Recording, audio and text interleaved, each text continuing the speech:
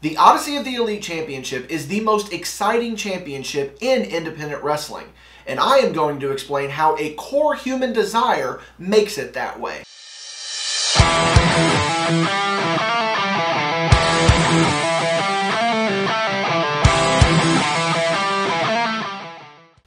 Welcome to Now You Know with Dickie Wabash, where every episode I am going to explain one topic that will make you sit back at the end and say, well, now I know. I want you to do something real quick here for me. I want you to imagine that it is Christmas morning. The anticipation and excitement have been building for weeks. You wake up, run downstairs, and to your surprise, there is a huge stack of presents. You start tearing through them, and so far, you've gotten everything that you wanted. Speaking of things that you want, I really want you guys to go ahead and hit the subscribe button and the bell icon for the EPW YouTube channel. And while you're down there, why don't you go ahead and click the like button on this video? I would really appreciate it. Now don't worry, that feeling of being let down is natural, because what if that would have been a PlayStation 5? What if that would have been a pair of Jordan 1s? What if that would have been a laptop? Much to your surprise, you got everything that you wanted, but you didn't. What if though? What if it was those things? And what if is very important to core human desires. You're driven by surprise and suspense. That's why as an adult, Christmas loses some of its magic, because for all intents and purposes, you pretty much know what you're going to be getting. That childlike sense of excitement is gone. And not to overgeneralize here, I'm just speaking for me personally, I'm always chasing that feeling. And that is why I love this thing called professional wrestling. You're probably sitting back right now thinking, what does unwrapping Christmas gifts have to do with the EPW Odyssey of the Elite Championship? It's a bit of a surprise, huh? Well, sit back and let's actually start talking about the reason you're here. The EPW Odyssey of the Elite Championship is a very unique championship in that there are a specific set of rules that are followed. The title holder must defeat 3 different challengers, and then those 3 challengers get their names emblazoned on the championship. Once the Odyssey is complete, the title holder can cash in the Odyssey of the Elite Championship for an EPW Heavyweight Championship match however they see fit, whenever they see fit, trying to surprise the champion. Surprise. You're starting to kind of see the pattern here?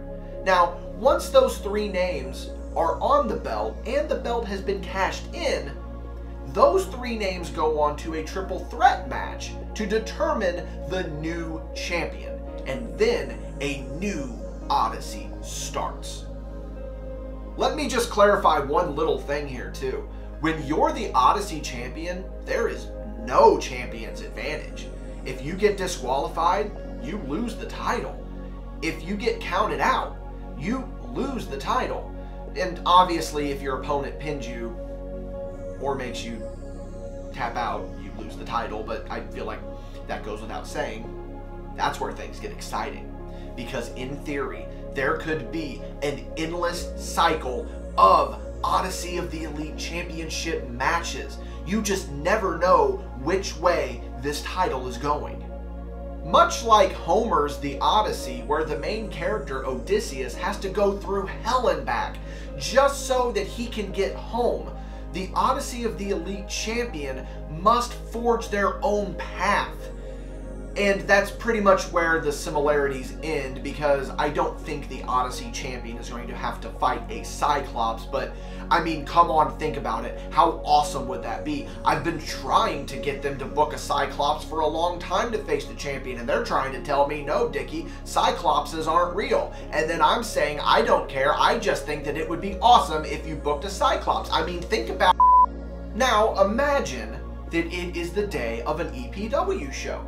You wake up early in the morning, rush downstairs, and to your surprise, everyone is just as excited as you are. The whole family is ready to go out for a good night of wrestling.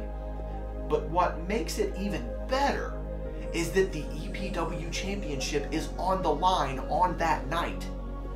you have a vague idea of how the show could play out. Your favorite wrestler is challenging for the EPW championship, and boy, you would really like to see them win it. So you pull into the parking lot, you go into the building, you have your ticket, you're in your seat, you've been watching the show. It's been a great show so far. You've been seeing matches that you've wanted to see all week. You've gotten everything that you wanted. And then it's time for the main event, the EPW Heavyweight Championship. You get to the show, you get your ticket, you get to your seat, you've got your concession, you've got your popcorn, your drink, everything, you're ready to go. The show starts. Everything has been going great all night. The matches have been awesome. Everyone that you wanted to win so far has been winning, and now it's time for the main event. And what makes that main event even more special is that your favorite EPW wrestler is going to be challenging for the heavyweight title. You sit with bated breath, waiting for the finish of the match. 1, 2, 3. Your favorite wrestler is the new EPW Heavyweight Champion. You could not be more ecstatic. You jump up on your seat. You're so excited. Everyone around you is excited. And then the unthinkable happens. You unwrap a 20-pack of socks. Not literally, you don't have a pack of socks with you that you open. It's a metaphor. The music of the Odyssey of the Elite Champion rings through the Odin Community Center. They come out with that belt high in hand. They are cashing in right now. They want a heavyweight championship match. And then they win. Your favorite wrestler just lost the heavyweight championship. That's not what you wanted to have happen. That was a surprise, a bad one at that, but still yet a surprise. Now, this is not hard to imagine because something like this really did happen. Travel back with me to September of 2022. Johnny Echo has just won a high-stakes ladder match to become the new EPW Heavyweight Championship. The crowd rejoices. Johnny Echo is standing atop the Christmas tree with the PlayStation 5 that he wanted for Christmas. And then a 20-pack of socks named Clayton Clark did this.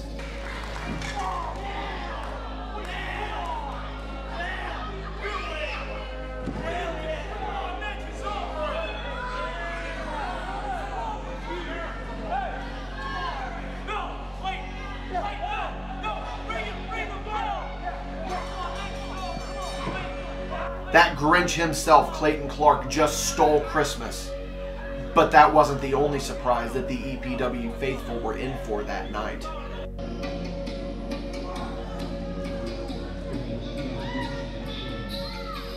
Ring the bell! Match is on!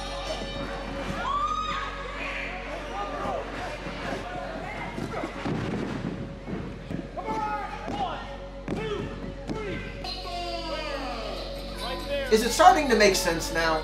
Christmas is an analogy. With anticipation and excitement building, everything had been going the way that you wanted it to. Everything had been going great for you. And then something that you didn't see happening or even wanted to happen for that point happened. Your least favorite wrestler is holding the championship that you want your favorite wrestler to be holding. But that situation could have gone any number of ways. There were multiple different outcomes. A, B, C, all the way to Z. While some outcomes are obviously more possible than others, it's the idea of the never-ending results that are omnipresent. That's what keeps that excitement and surprise alive in us. That's what makes us want to keep coming back for more. The fact of life is we don't always get what we want. If we did, then we would be desensitized to it. The highs would stop feeling high. They would start feeling boring and mundane. We'd be trying to catch that next bit of excitement, and finding it would be really, really rough. We need that perfect balance to keep things interesting. Take this, for example. the Marvel Cinematic Universe, the MCU. Even if you aren't a fan of those movies, you're at least 1 degree of separation from someone who is. I mean, they're a juggernaut in film. They've conquered pop culture, dominated the film industry for the last 15 years. But there is one key thing about them that doesn't necessarily tie into what I'm discussing here today. So I'm going to tie it in. It's the art of surprise. Not every casual moviegoer that goes and sees a Marvel movie is going to understand that 5-second reference to an issue of Captain America from 1986. The surprise in Captain America the Winter Soldier that Captain America's best friend Bucky Barnes is the Winter Soldier was no surprise to your hardcore comic fan, but the formula is always the same. The bad guy loses to the hero in dramatic fashion. The suspense of disbelief can only go so far. We know the hero might be on the ropes, but we know he's going to pull through in the end. Well, that's what happened in every Marvel movie until Infinity War. Like I said, Marvel movies all end the exact same way. I'm not throwing shade. I love the Marvel movies. I'm a huge Marvel fan, but every movie in the MCU ended the same. Pretty much every movie in general, for that matter. The hero always comes out on top. But in Infinity War, Thanos was successful on his mission, and the heroes lost. We never in a million years saw that coming. The heroes always win. But not this time. That came out of nowhere. Like a surprise. Surprise. That's the beauty of the Odyssey Championship. The pure surprise of what's not only going on with that belt, but the repercussions and how they could change the entire landscape of EPW.